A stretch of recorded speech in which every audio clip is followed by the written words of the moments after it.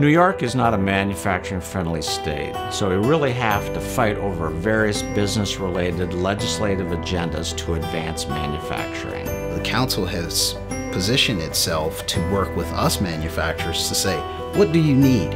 What are you going to need in the next 6 months, year, 3 years, 5 years? So that we can be clear with the elected officials there and let them know, wait a minute, when you pass that regulation, you're doing great harm to manufacturing. And when we go marching in as a group of 50 businesses to Albany, it's very impactful. But the power we get from working together isn't just political. It also gives each member the buying power of a much bigger corporation. When you have volume buying, you get volume discounts. So we get significant discounts on energy costs that more than pay for our membership dues. I don't have the time to go out and really learn what the legislation is or how to go out and buy electricity. They do a lot of that work for us, which saves us time, which is very important for us.